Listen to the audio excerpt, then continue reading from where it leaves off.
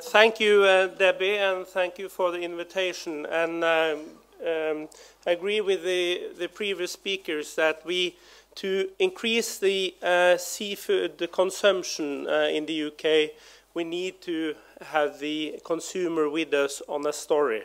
And that's what we, the Norwegian Seafood Council in the UK, are working with every day. And let us show you how we believe that the consumer should be a part of this story.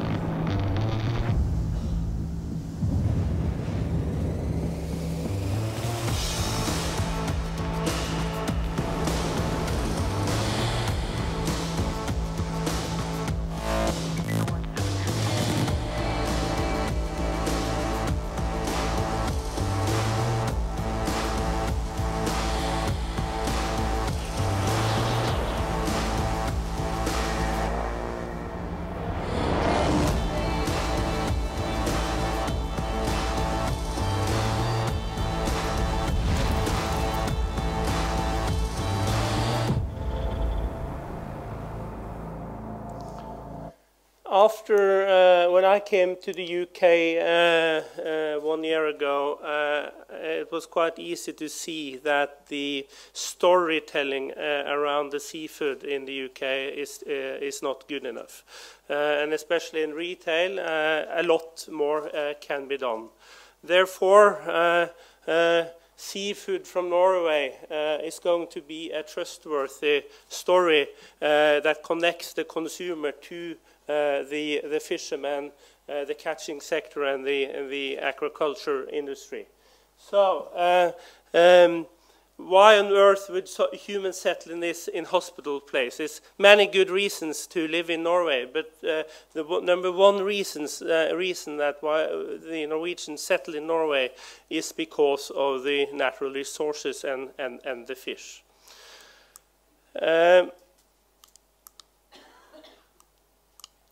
It's perfect for fish, and that's the story. The seafood from Norway, you can trust where it comes from, the transparency and the sustainability around the story.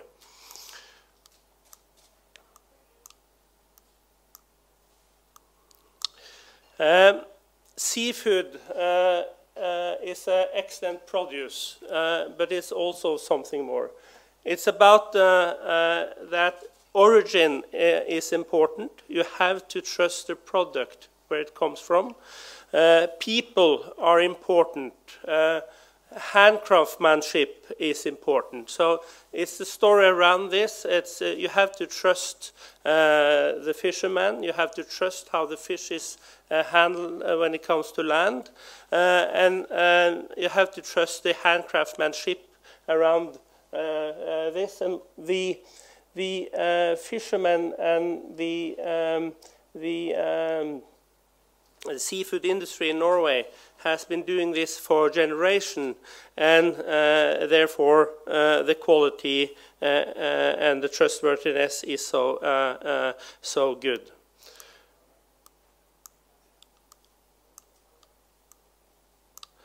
Norway. We are probably this year reaching the £10 billion mark in export of seafood from Norway to 140 countries, 2.6 million metric tons, and we export 36 million meals every day, and that's good for a country with 5 million people.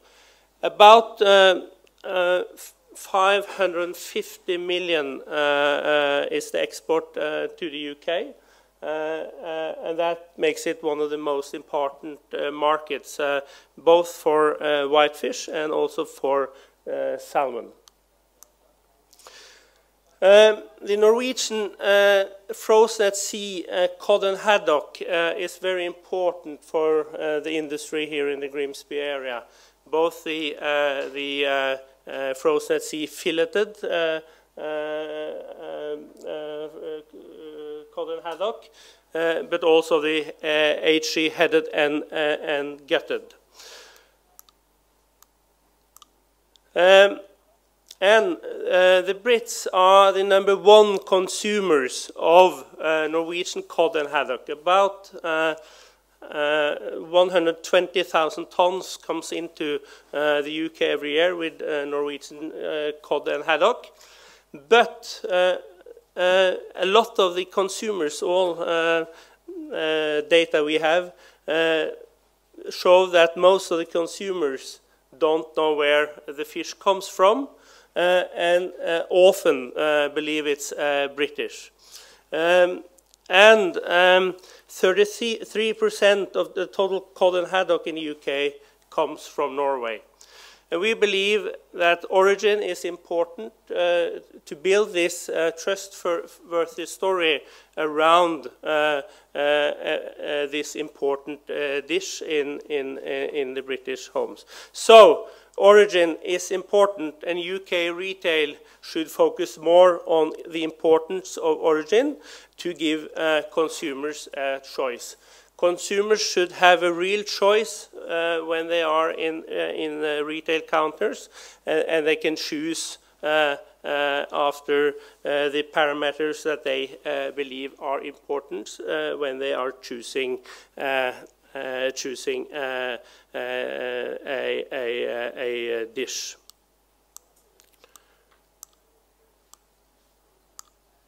So the Norwegian frozen at sea is consistently high quality and sustainable FAS whitefish for nearly 70 years.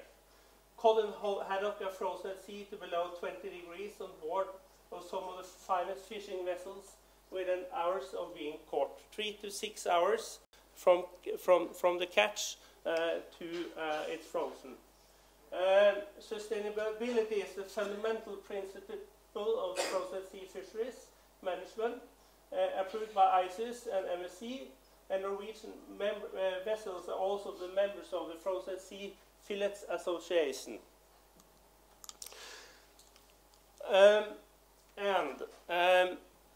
The frozen at sea fillets are as fresh as our cold and clear waters. And there are many different cod and haddock products available, including FAS H&G fish, block products, ready-to-eat interleaved fillets, fresh loins on ice, available skinless and boneless, fully iced, seasonal grey, January to April. And this can be purchased in many different sizes. And as one of the most important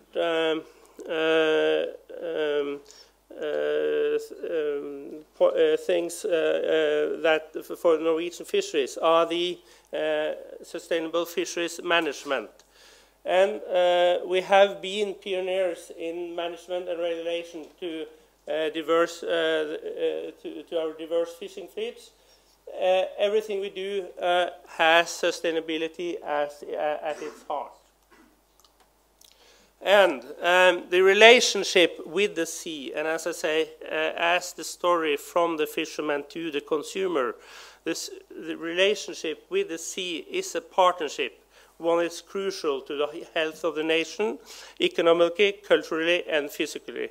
So sustainability is something we can't play with. It's very important, and this is something the consumer also, I think, will be more and more important for consumers to eat sustainable.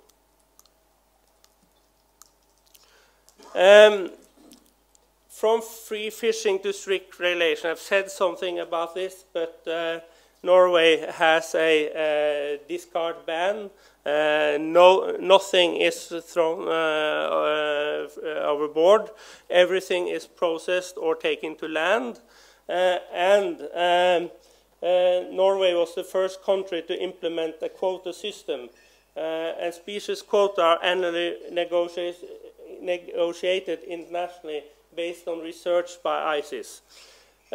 Fishermen who exceed the quota are penalized, receiving only 20% of the value of the over-quota fish. And Norway was also the first country to introduce and operate a traceability scheme whereby all seafood must be certified from catch to caterer. And this is something to be proud of. In 2011, our final wild cod and haddock fisheries were certified and as sustainable by the MSC. So a partnership with the MSC is very important, and also we see that MSC labeling is extremely important in UK retail.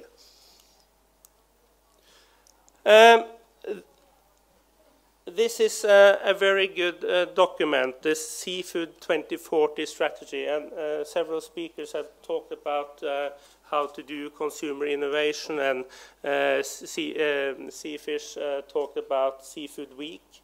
And I saw that Seafish and others did a lot of good work during Seafood Week a couple of weeks ago.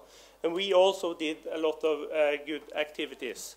And that is activities that I believe helps people to choose seafood as their preferred dish. And this can be developed in the coming years. But Seafood 2040, to double the seafood consumption in the UK within 2040, that is a very good strategy, and Seafood from Norway want to be one of the most important partners with Seafish and the UK government and the industry to reach that goal. Several speakers have been speaking on this issue, but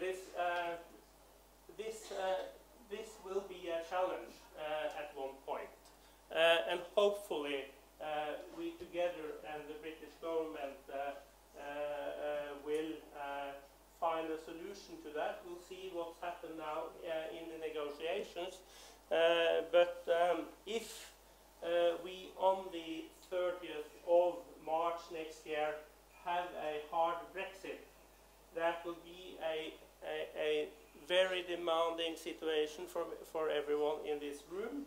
And it's now very important that importers and exporters speak very thorough on this issue to keep the logistics lines open. So we hope that the British government will do whatever they can to keep the borders open in case of a hard Brexit.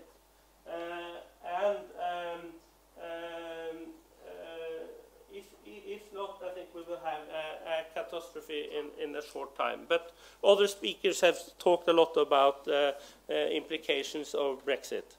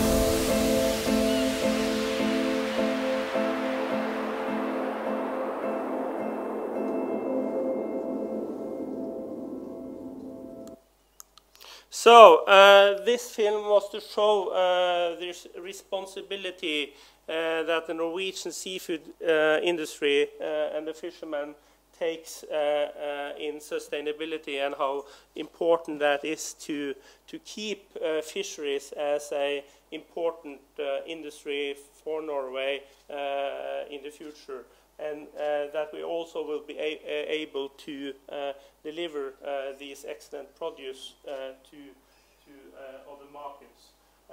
We are a very proud sponsor of the National Fish and Chip Awards. And I think these people in this part of the industry also will be very important in the seafood consumption in the future. And every year we take the 10 finalists to the National Fish and Chip Awards on a fishing trip to Norway to show them the story about how their produce, how the fish they use, the fillets they use in the shops are produced, and to connect directly with the fishermen. And we see when they come back to the UK, they have a totally different story to tell to the people that come and buy fish and chips. So this was the group that we took in 2017, and a month ago we took the 10 finalists for the National Fish and Chip Awards in January. So thank you.